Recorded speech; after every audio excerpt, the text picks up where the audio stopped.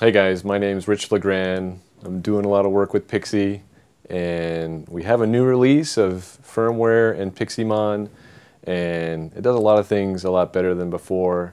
We're really excited about it, and I wanted to show you guys a video of me kind of stumbling through some demos, and I hope you guys enjoy it. So here's Pixy. So you'll plug it in and then bring up Pixymon. And Pixymon will notice right away that you have a incompatible version of firmware. It'll say, would you like to upload the firmware into your Pixy? Click yes. And then it'll give you some instructions. And it looks kind of complicated, but it's actually really simple. You just go ahead and you unplug it, hold down the button, plug it in, and then release the button. And then you'll see it just kind of proceeds, finds the firmware, uploads it, and then Pixy reboots. And after a couple seconds, we'll see some video, and there we are. Okay, so now Pixy is running the latest and greatest firmware. So one thing I want to show you real quick is I'm going to bring up the configure dialog, and so in the Pixymon parameters screen, there's this thing called highlight overexposure, and it's really useful. It's turned off by default, but if we enable it, it allows us to tell if things are being overexposed. So this is on several consumer cameras, where if certain parts of the image are overexposed, it'll highlight it as red. In this case, we're highlighting it as black. So this will help make sure that the objects that you're teaching it look like they're not overexposed. So let's go ahead and do a teach Pixy an object.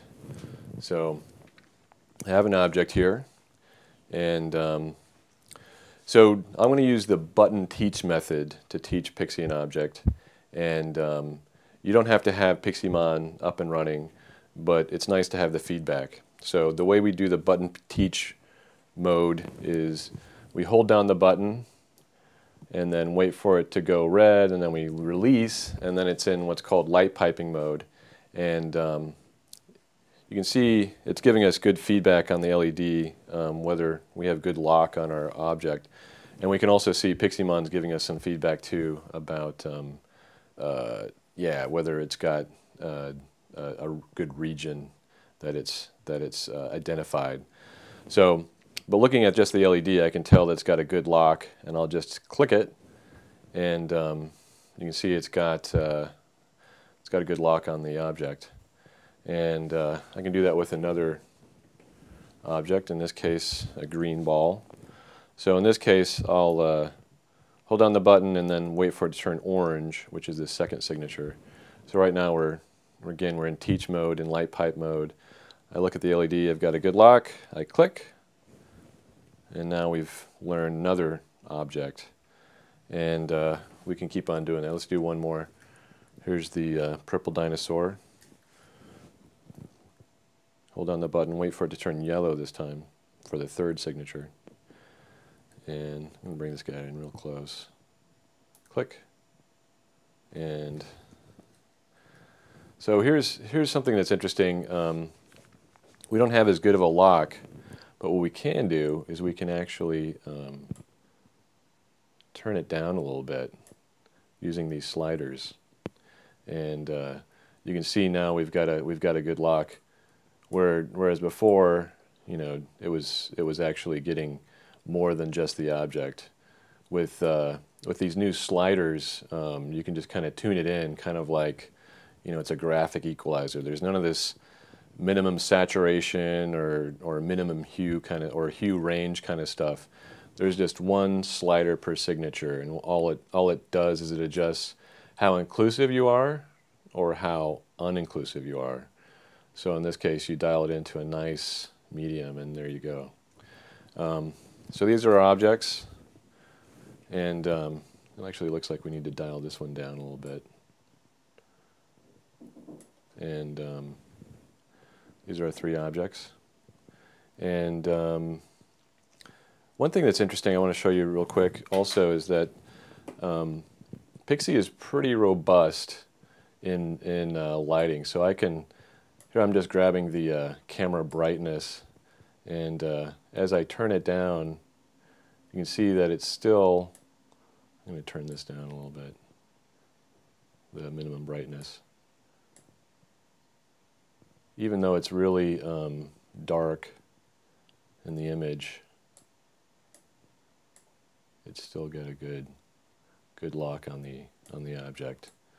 And this is nice because as the lighting changes, it doesn't lose, you know, the tracking of the object. And of course, you know, if it gets too dark, it's going to lose it.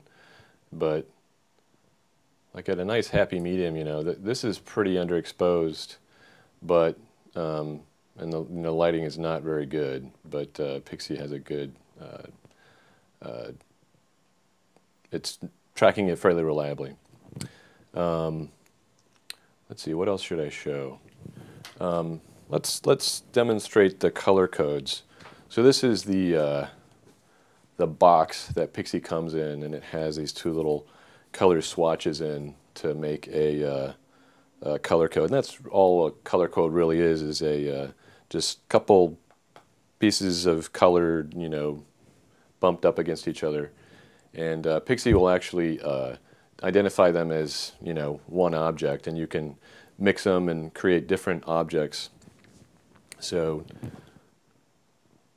let's go ahead and get a good amount of lighting, and then I'm going to clear all the signatures. We'll start over, and again, you can see, try to find a good lighting, and then reach in and go into the Action menu and select Set CC Signature 1, and select the green swatch,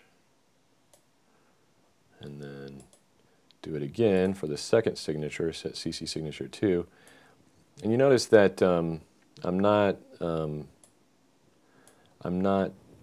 using the button teach mode. I'm using through the Pixymon GUI.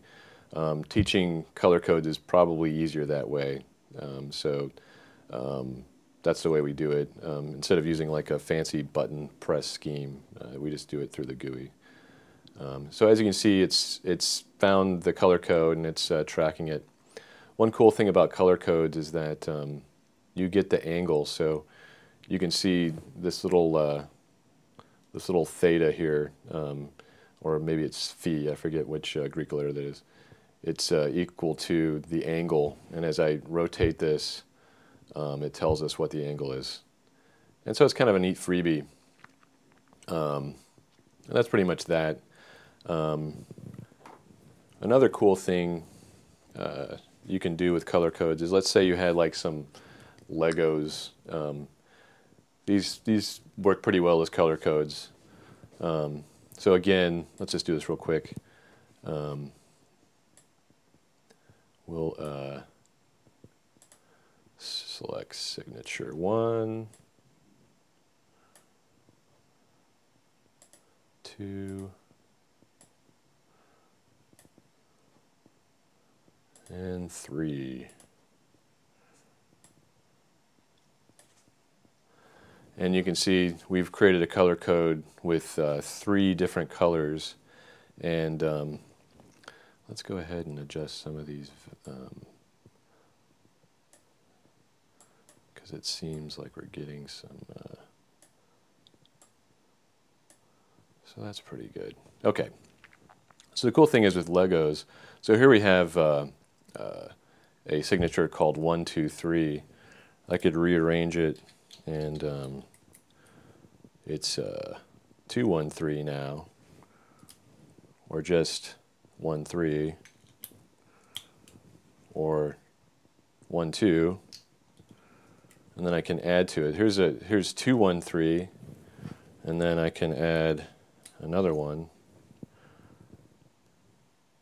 1, 2, 1, 3, and then I could add another one, 3, 1, 2, 1, 3. And we can keep on doing that up, and so this is a color code with 5 color codes.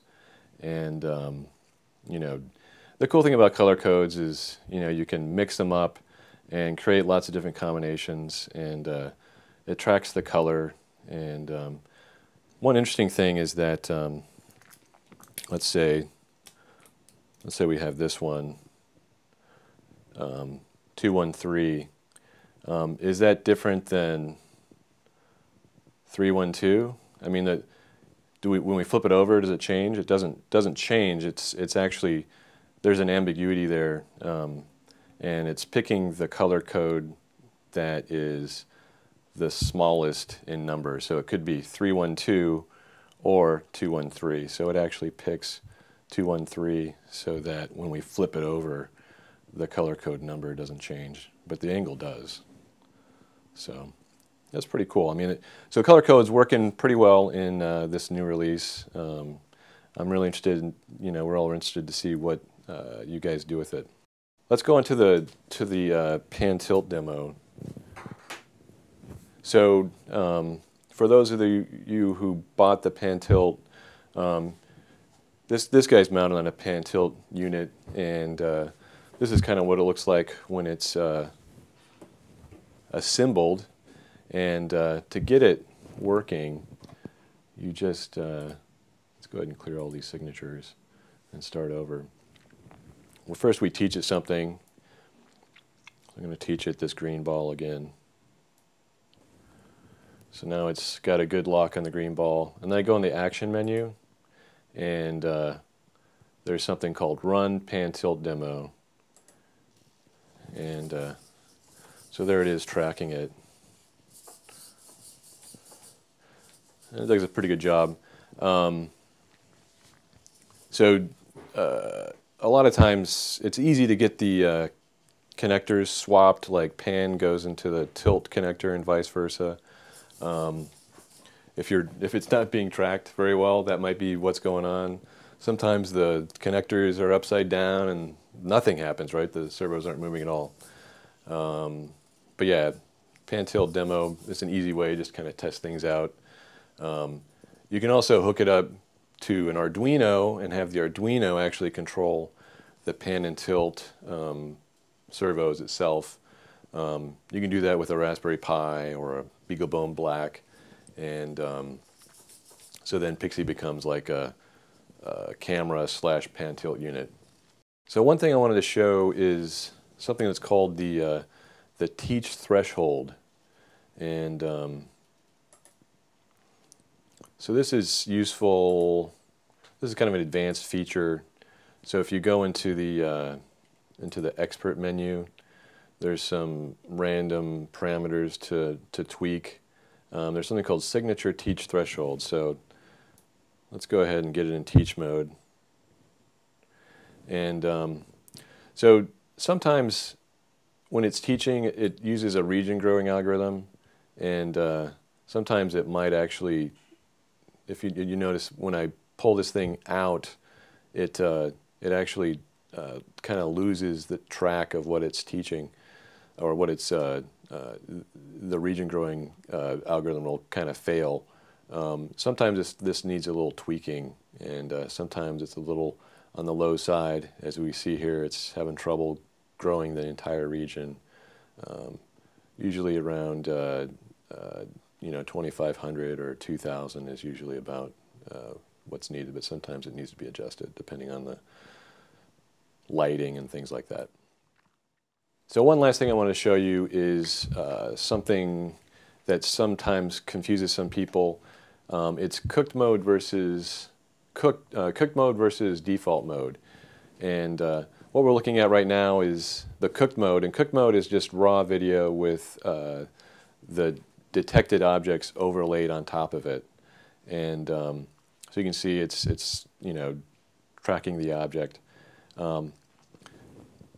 This is actually the processing is happening on the PC in cooked mode. In default mode, where you click on the little default program icon, which is a little home, is what actually happens when the Pixy is doing all the processing on board Pixy. And this is the mode that you would normally use Pixy with. You know, you don't want to have a PC in the equation. You want Pixy to do everything by itself. When Pixy's doing this, it doesn't have enough memory to actually grab an entire frame and send it over USB. So in this case, we only get the detected objects and you know, the size.